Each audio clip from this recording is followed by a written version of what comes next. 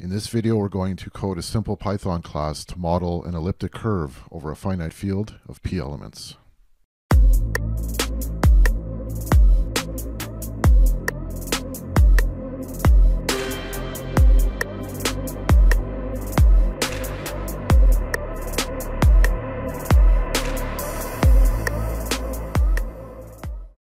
I'll just mention, first of all, that for a reference for this video, you can search for a PDF by Stein. Just search elliptic curves Stein and you should find it. I'll show the URL right here. All right, to set things off, let's just fix a field k and fix two elements in k. And let's consider the following polynomial relation in two variables, x and y, given by y squared equals x cubed plus ax plus b. So basically it's y squared equals a cubic, where the cubic is missing the x squared term. We're going to require the technical condition that negative 16 times 4a cubed plus 27b squared be not equal to 0. This quantity is called a discriminant, and we require that discriminant to be non-zero. In other words, we're going to define E of k to be the set of all ordered pairs x, y, where x and y are in k, which satisfy that polynomial equation. As well, E of k has one additional point, which is a point that we're going to refer to as a point at infinity. Now, our main goal here is to define a binary operation on E of k, and we're going to code that in Python later. And the binary operation E of k will in fact give E of k the structure in an abelian group. So it'll be commutative, it'll be associative, it'll have an identity element, and inverses will exist. The reason, in fact, that the discriminant has to be non-zero is for the associativity of the operation to be true. For this video, we're going to restrict our field k to be a finite field with p elements, and moreover, p will be bigger than 3. In other words, we're not going to consider the cases where p is 2 or p is 3.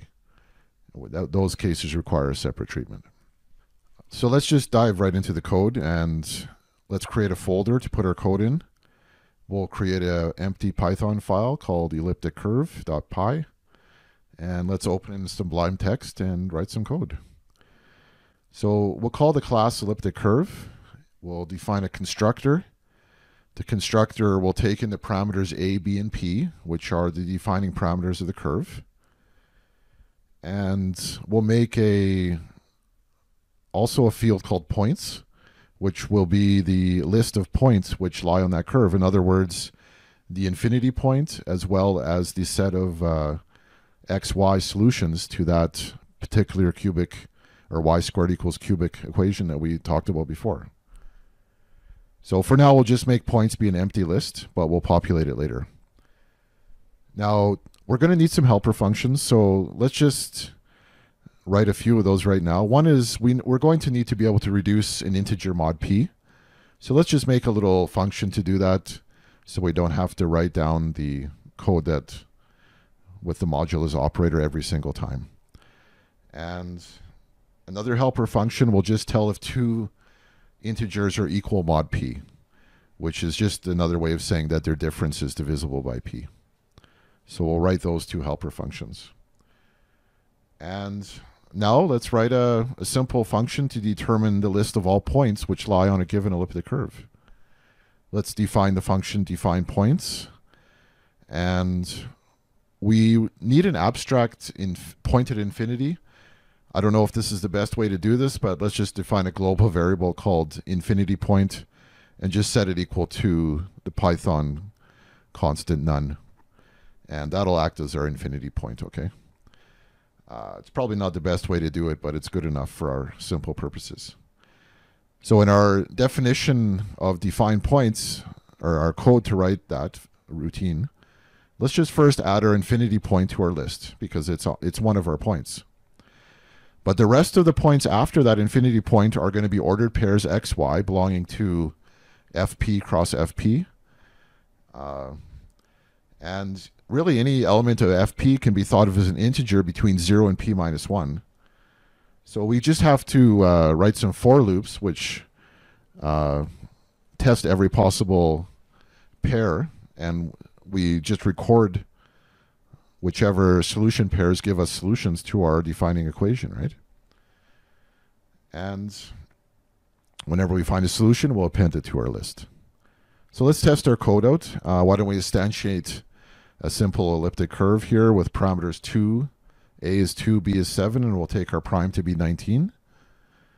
And let's just make a little function to print out the list of points. And then we print them out, and we see the list of points on this particular elliptic curve. We could also write a little function to return the number of points on the curve. It looks like this curve has 22 points, including the infinite point. And let's take a look at the discriminant. We can write a function to return the discriminant as well. And we see the discriminant of this curve is 18. And that's non-zero, so this is in fact an elliptic curve. All right, to go further, let's add one more helper function, which is finding the multiplicative inverse, mod p, of a non-zero element of fp. We'll just do a brute force search, running through all possibilities, and if we find it, we'll return it. Otherwise, we'll return none. There's better ways to do this, but there's more efficient ways to do this, but for us, this is good enough. If the inverse is not found, which means x is an integer divisible by p, then we'll just return none. So we're finally ready to define the binary operation that we were talking about before on the set of points of this curve. And here we're going to follow the definition in Stein's notes. It's pretty clearly written out. Now, we should be first asking ourselves, is this binary operation even closed? When I take 2 points on the curve, x1, y1, and x2, y2, and I follow the prescription that's followed in this rule here to get a third point, r, how do we even know that point r is in fact on the curve? In other words, does it satisfy that y squared equals x cubed plus ax plus b relation or not? So it's not totally obvious, but if you look at the proof and the construction, you can see that in fact it does. That's not obvious, but not too hard. But it is important. You should be asking yourself this question. You should be saying to yourself, in order for this binary operation even to make sense, the output point, the point r, better be inside E of k. But it is. So if you take that on fact, let's continue. By the definition, you can see clearly that the infinity point acts as the identity element of the operation. That's clear from part 1 there.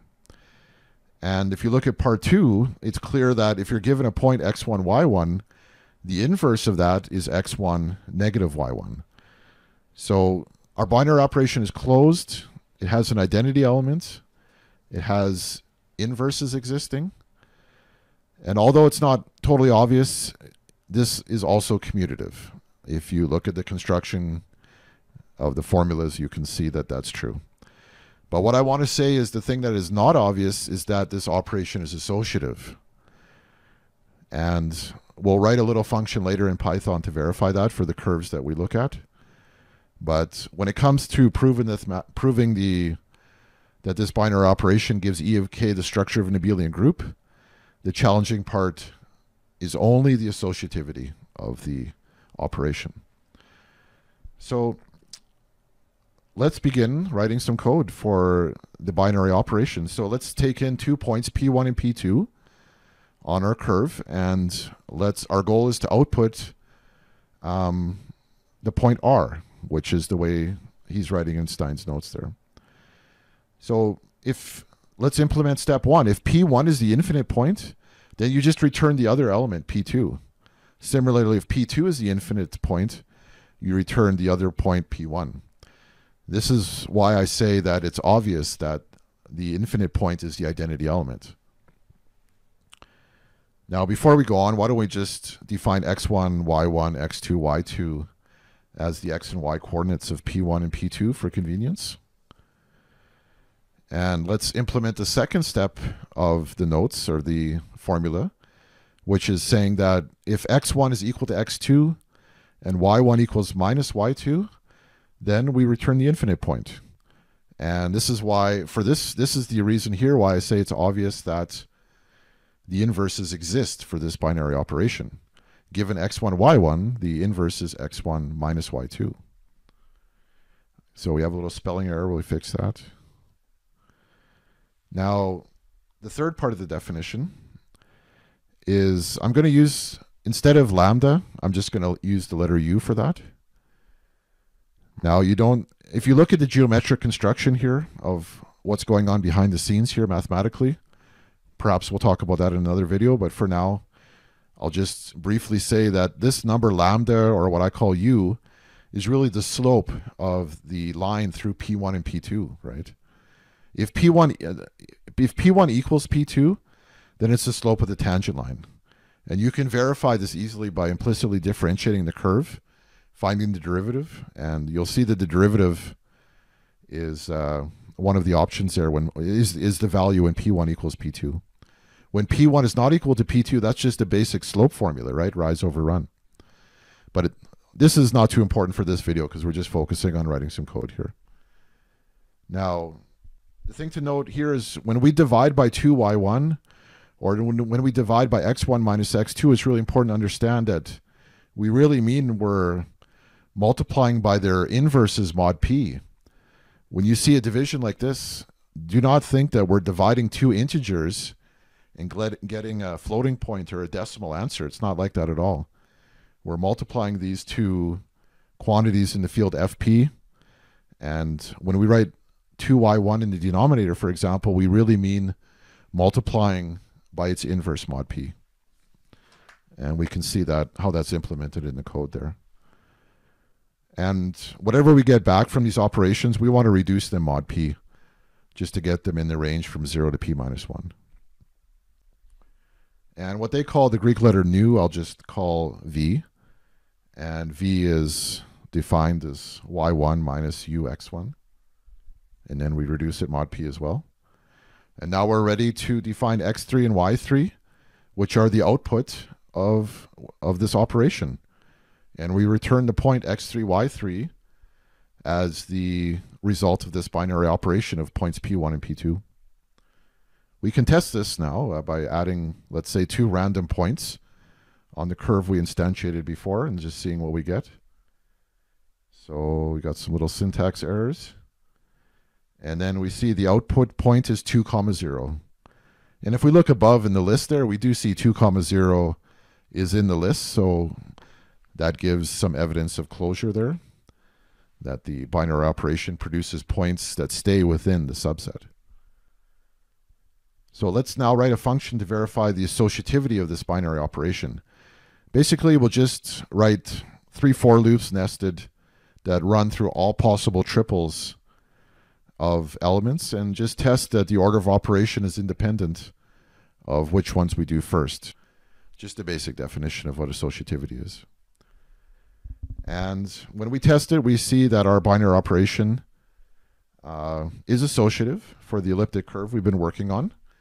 This should not be a surprising fact because whenever the discriminant is non-zero, the binary operation in fact provides the structure of an abelian group. So in particular, it's associative, right?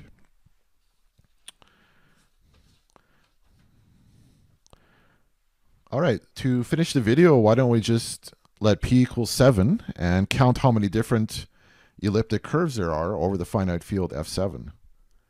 So basically, we just range over every possible choice of A and B. And whenever we find a pair of AB which has a non-zero discriminant, we get an elliptic curve. And we'll have a little counter here that increments by 1 every time we find a curve. And whenever we find a curve, let's just print out A and B and print out the discriminant and the number of points. And we'll test that the operation is associative. It better return true every time, right? If the discriminant is non-zero, it'll be associative. And we'll print out the point list. And then we'll see how many curves in total we found over the field F7. So when we run this, we see all of our output. Looks like we have 42 different elliptic curves over F7. Now, there's probably a lot of isomorphism between these groups and the curves themselves, but we won't get into further with that. So I think that's the end of this video. We just wanted to write a little simple class to generate points on elliptic curves over finite fields.